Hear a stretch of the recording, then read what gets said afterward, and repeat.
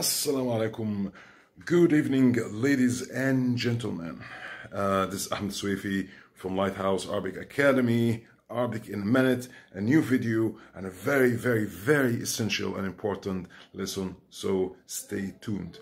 How to explain or describe someone that you are feeling pain or you are in danger, asking someone medical help as well. So the first expression or the first way to describe yourself that you feel sick or you are sick, which is I am sick in Arabic language. Ana ayyana, if you are female speaking, ana ayyan, that's in Egyptian Arabic. In classical Arabic language is ana marid or ana marida. Female speaking, you should say ana marida.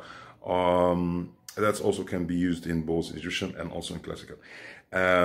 Let me tell you, so ana ayyana or ana marida, I am sick.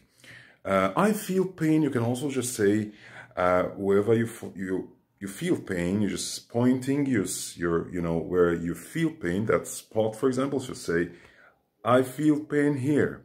Ana andi alam hena. I have pain here. Ana andi alam hena. Or you can also say, I feel pain. Ana ahis bi alam hena.